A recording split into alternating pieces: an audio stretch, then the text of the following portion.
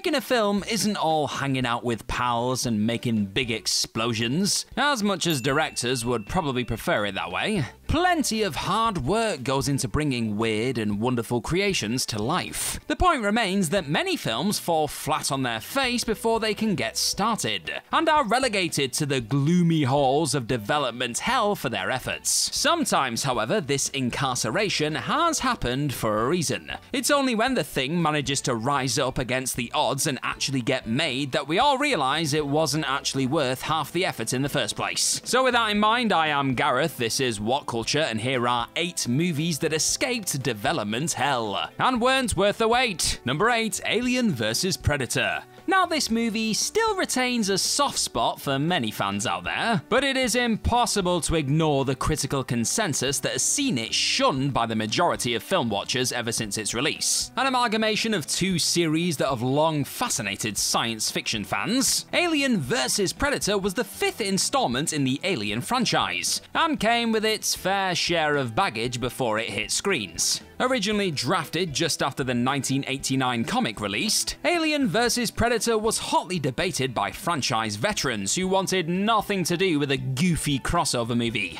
Sigourney Weaver, James Cameron, and Ridley Scott distanced themselves from the idea. 20th Century Fox let the idea sit until 2002, after they'd seeded the franchise's crossing in a Predator 2 Easter egg, you know the one, before actually getting it released for 2004. This was because solo movies kept getting in the way, with no right time really decided upon until Paul W.S. Anderson slapped a proper idea down in front of the studio.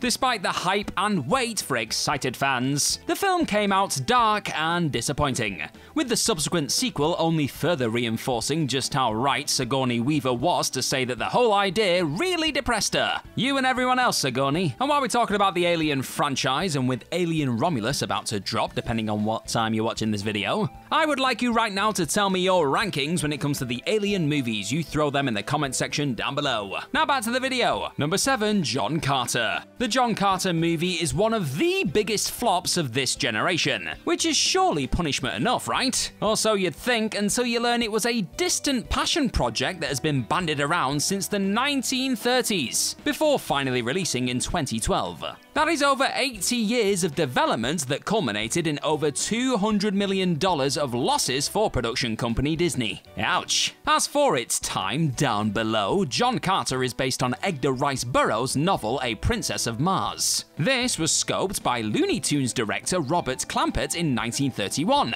to be turned into an animated feature, meaning it could have been America's first cartoon movie in place of Disney's Snow White had everything come to fruition. In a rather prophetic sign, however, test audiences didn't respond well and the idea was scrapped. Since then, it passed hands between 50s stop-motion concepts to 80s Star Wars rip-offs, before finally settling, curiously, with a director that had never been proven in live-action fare, Andrew Stanton.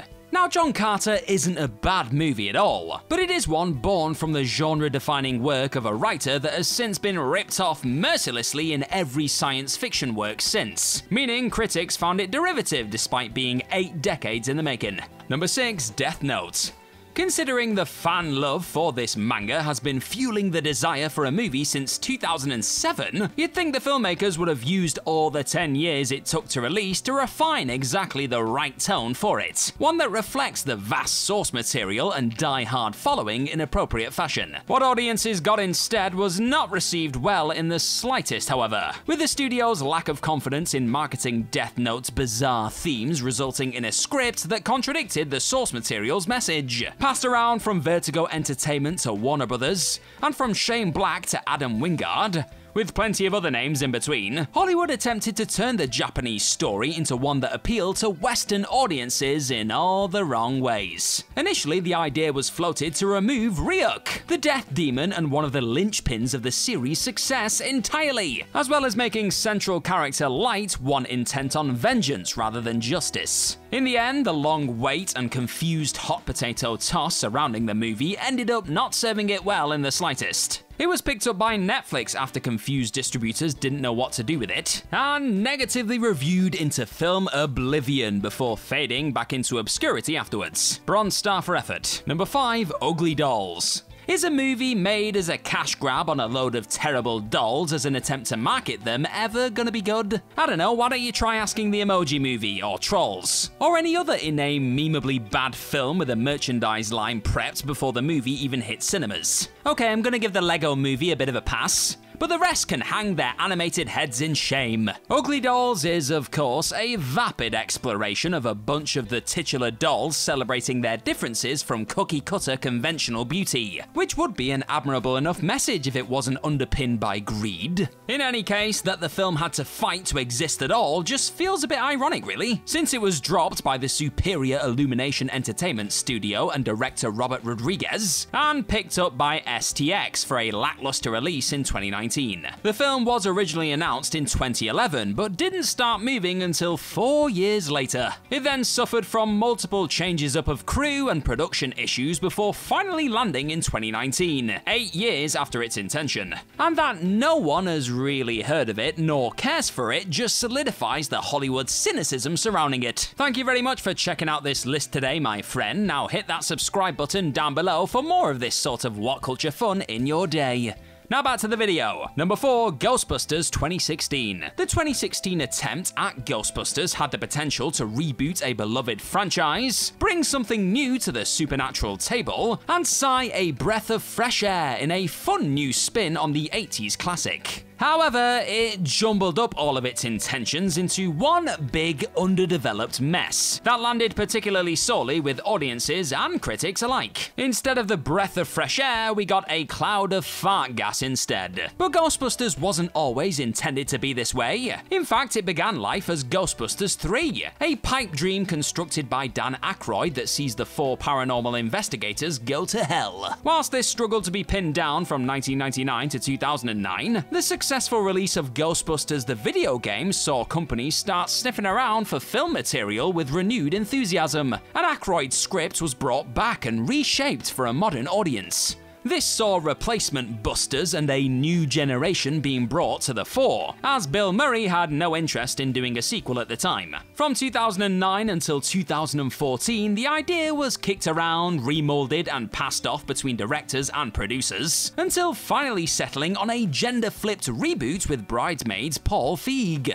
Whilst all the good intentions in the world were there with plenty of backing from most of the original stars, the film just didn't hit the heights it needed to land on its feet and continue the franchise. However, 2021's Afterlife would finally find a way to keep the franchise alive in a more satisfying way, acting as a legacy sequel to Ghostbusters 2. Number 3, Indiana Jones and the Kingdom of the Crystal Skull. Kingdom of the Crystal Skull released almost 20 years after The Last Crusade, though it began life as a script shortly after the end of the original trilogy of movies. Development hell for Indiana Jones was largely due to everyone involved not being happy with a story they could tell in a compelling way, resulting in the property switching all sorts of hands before they landed on the extraterrestrial madness that we eventually got in Kingdom of the Crystal Skull. And that was after titles like Destroyer of Worlds, The Mysterians, Son of Indiana Jones, and Saucermen from Mars all did the rounds in the pitching phases. From the difficulty of balancing the 50s science fiction tone with the archaeologist shenanigans that Indy is known for, we got a patchy production that relied on action sequences peppered throughout an ill-conceived plot.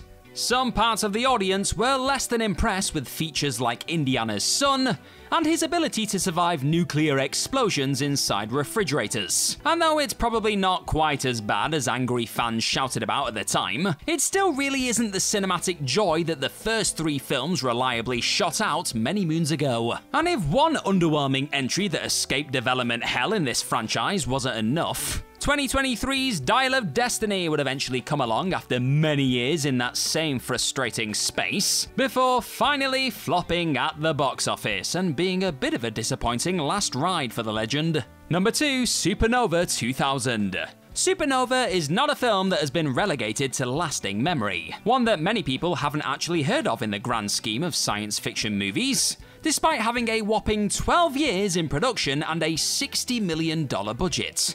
The story was originally developed under the name Dead Star and came to light in the late 1980s. And it absolutely reeks of Event Horizon, to the point where you'd rightly expect Sam Neill to appear with his eyes sewn shut, floating about outer space in the background. And just like Event Horizon, the original version for the movie got lost along the way, resulting in something messy and jilted that only runs to 87 minutes total. Whilst plenty more footage was recorded, half of it doesn't make sense, as script changes midway through production rendered the project all over the place and contradictory to watch. Some parts horror hellscape, some parts black comedy, some parts zero-G sex scenes. It's a big old pastiche of all the ideas presented to it along its decade-long creation. Despite the end product being a bomb, throughout its creation, Supernova was linked to massive names like H.R. Geiger and Francis Ford Coppola. Looks like sticking a bow on a turd still makes it a turd. And number 1, Food Fight. Food Fight is perhaps the most ridiculous movie to be saved from development hell and vomited up in front of audiences for a quick bit of cash.